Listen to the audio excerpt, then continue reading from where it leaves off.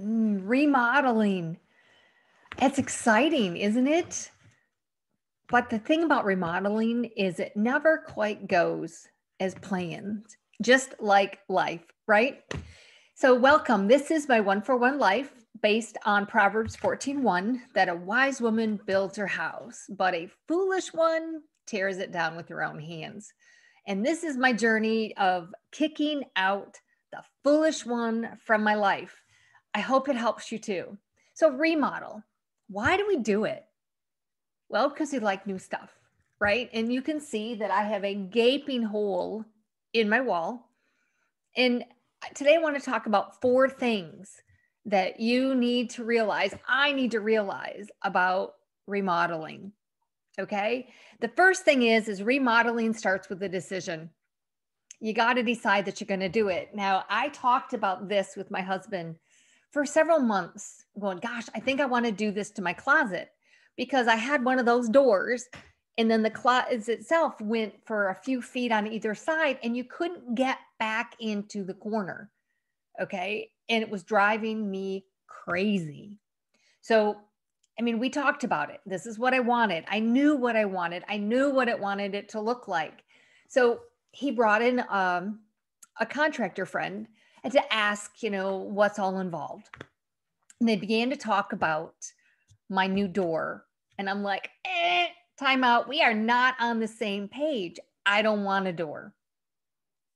And they looked at me like I was nuts. But whose remodel is it anyway? It's mine. It's my room. It's mine. So anyway, they talked about it and said, oh, okay. So my husband cut out everything because this was something he could do. And it's been like this for, I don't know, at least a week. It feels like a month. When you're in the remodel process and demolition has begun, you just so want it done, right? But remodeling begins with a decision. We talked about it. This is what I want. I laid out what I wanted, and then the work begins. So after decision comes the demolition. And the demolition is a mess. It is a mess. It doesn't matter what you're demolishing, what you're knocking out a wall, you're ripping up flooring, whatever you're doing, it's messy. And it interacts and interferes with your whole space because you're like, I don't like this. This is uncomfortable. It's dusty, it's dirty, and things are not where they belong. Right? Have you ever remodeled your kitchen? Oh my goodness, we do a lot of these. People, I think they go to the cabinet store and go, I want all new cabinets, and they fall over from the cost of it. And then they call us and we redo cabinets. But you got to have everything out of your cabinet to redo your kitchen. And it is such a mess. So we have to make a decision. Then we have to do the demolishing. And again, the demolition, and when you are remodeling something, especially in an older house, there's always something that you didn't expect. Always. Several years ago, we had work done out on our patio and on our garage, and it would have been better if we had just torn down the garage and started brand new. Yeah, there's always more than you run into. And then you get to begin the remodeling work, which I guess is going to start either tonight or tomorrow. They're going to come in and frame that whole big space and then fix the pieces of flooring that are missing. And I'm like so excited. But you have this idea in your head, you go, oh, I want to do this. But the Bible tells us that we got to count the cost. We got to count the cost. And for most of us, we don't realize the cost. It always costs more than what you think it's gonna when you remodel, because usually you run into something that you didn't expect, or things cost more than you thought they would, and it takes longer than you thought it would. And then the fun part begins when the remodeling is all done. Then you get to move back into your space and go, oh, how am I going to live in this space? What is it going to look like? What do I want and how do I want things arranged? It gives you the opportunity to go, this is like a clean slate. Do I really want that back in that cabinet? Do I really want my futon there? Where do I want? So it's exciting remodeling, but you got to remember remodeling, it starts with a decision. Are you going to let Jesus come in and work on your heart?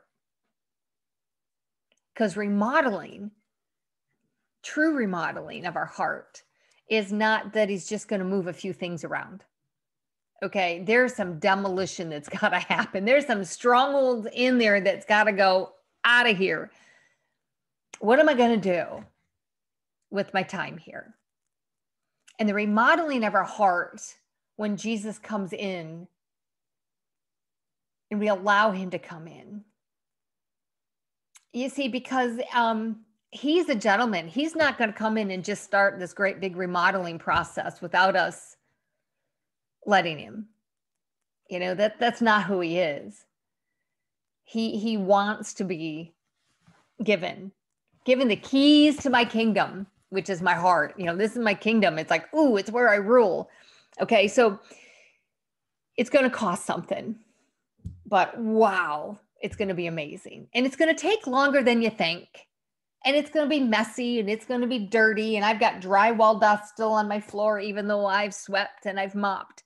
That drywall dust it never goes away. It does go away, but it takes work. But he also wants to, this is the cool thing that we have to look forward to when we're being worked on by God, you know, because he wants us, you know, we run to that and go, oh, I am transformed into the image of Christ. Like it's whoo, boom, there it is. It doesn't work that way. It is a remodel lifelong project. It is. And it's messy and it's uncomfortable. And at times you go, oh, okay, remodeling is good. I'm living in my space. And then you know what? He works on something else in us because we all have, you know, a file cabinet full of things that get to be worked on.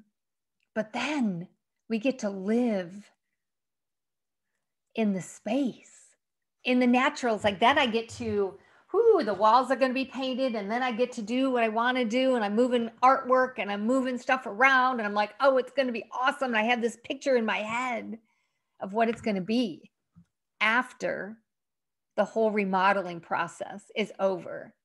Then I get to live in this space. So, you know, it's the same in the spiritual. You know, I want to be a wise woman who built her house. And all wisdom comes from God. And the fear of the Lord is the beginning of wisdom. I mean, it's all throughout the Bible. He gives the wisdom, which means I have to be willing to let him come and remodel some of my thinking, a lot of my thinking, remodel my heart and get rid of some of the stuff that's there so I can live in that space of being a wise woman who builds her house for him, who draws others to him, who celebrates him in my space. I hope that helps, but we are remodeling here and God is remodeling stuff here, you know, and it's a good thing. It's a good thing. It's a messy thing. It's an uncomfortable thing, but he's the master builder. And he can build my house. He can build my heart. He can remodel me into Jesus Christ. Oh, and that's an awesome thing. So next time, I hope there's more work, more work done, because I would love to get this done and get rid of some of the boxes and things and put things back, and it'll be awesome. Thanks for joining me on my 141 Live. I hope that I see you again. Hey, click the link and subscribe, and then you'll get a notification of when I do this, because I think that there's more like me than not, that we want to be wise women who build our house. And we want that foolish one to quit hanging around. So there is a link in the description to jump on over to my 141 Life group on Facebook, and I'd love to see you there. Come join me.